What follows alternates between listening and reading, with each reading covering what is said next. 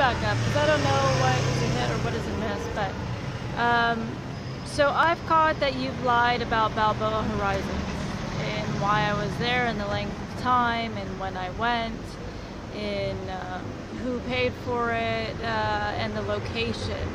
You said it was Florida, but it was California. It's a pretty fucking big deal. Okay. Then I think I caught Kevin lying about me being a patient at 7th Avenue Women's Treatment, which is for borderlines, diagnosed borderlines. And I point out it's an inpatient care. So the only proof that he has of me being there is us eating on the lawn where I drive his car. And we have a lunch and then I drive off. That's not inpatient care, nor are you allowed to fraternize with patients. And we're friends, so he couldn't be my doctor because I'm illegal.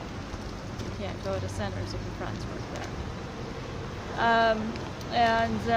And then the one on Flatbush, I don't know if it was a hit or a miss, but you guys said something possibly about me going to the rehab on Flatbush in New York, and I point out the one for drugs isn't even located there, and it's outpatient, meaning I wouldn't stay there.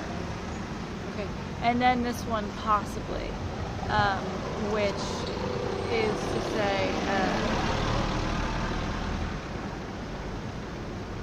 if you called it a rehab, well, it's for physical therapy, not anything to do with mental anything.